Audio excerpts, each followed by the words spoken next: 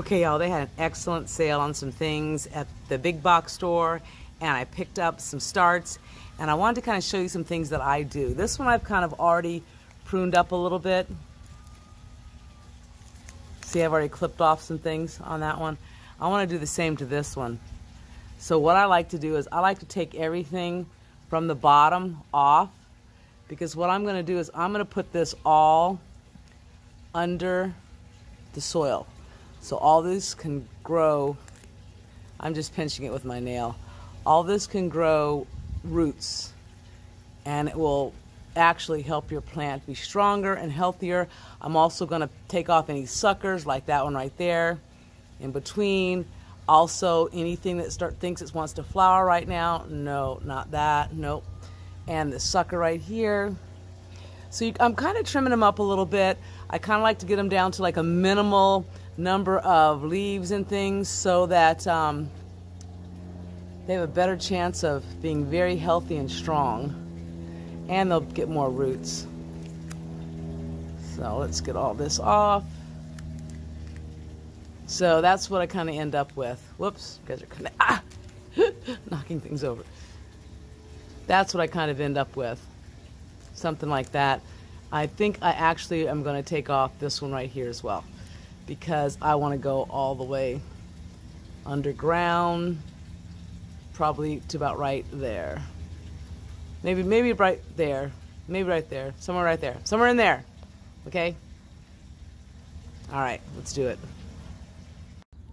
All right, gonna put some curly kale in this first one, this first container. It says curly kale needs some deep roots. So this is the one that is full of soil. Does not have a reservoir at the bottom. Okay, let's see here. Oh yeah, I like to spread the roots a little bit before I put them in. Oh yeah. Oops. That guy's anxious to get planted. Jumped right out. So I just kind of spread them a little bit like that. Open that up a little bit.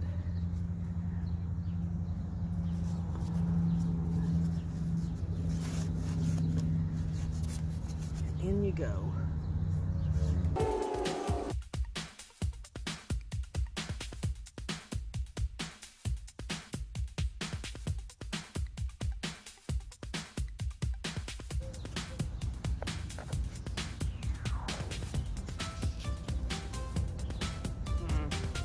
Maybe not. I thought it was going to go around that one, but maybe not. We'll just go this direction. There we go. Namaste. Welcome to your new home. Now, I didn't want to put them too close, so I still have two more here. Debating.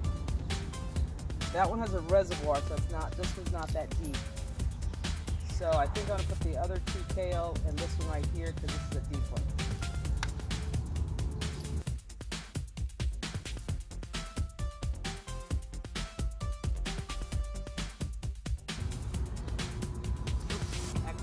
An onion.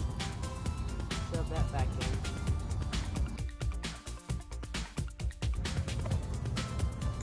Kale. That one's still empty, and more kale. Woo, they're getting planted. Yay!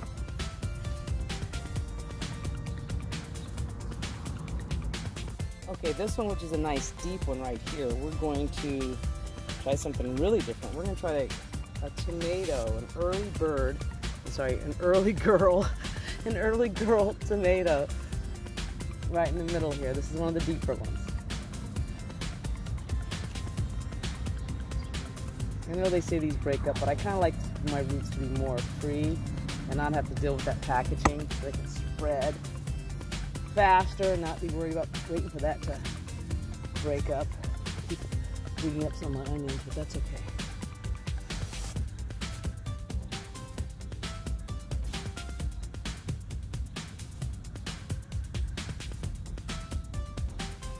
Okay, I have one more early girl hybrid tomato. I'm going to go ahead and put it in here. As you see, I've mounded the soil up.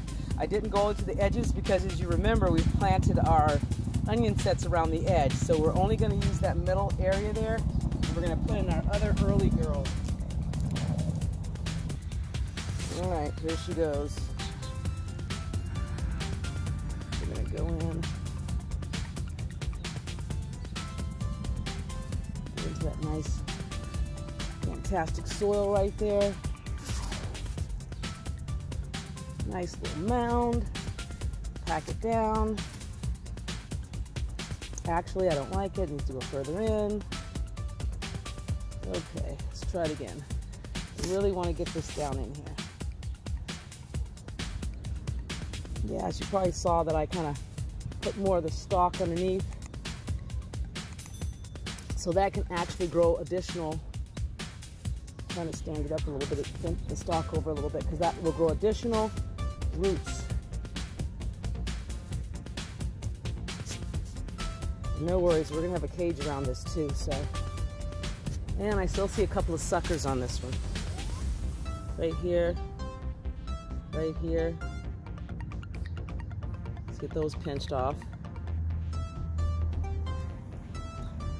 Now, everyone needs a nice drink of aquaponic water. Well, thanks for stopping by Arizona Homestead today. I am so excited to see how these cooler raised garden beds turn out. I hope you are too. And if you haven't subscribed, think about subscribing to our channel and joining us on this journey, and hit that like button. And don't forget the bell notification so you don't miss an episode. And as always, my friends, be happy, be well, and be blessed. Until next time, bye-bye.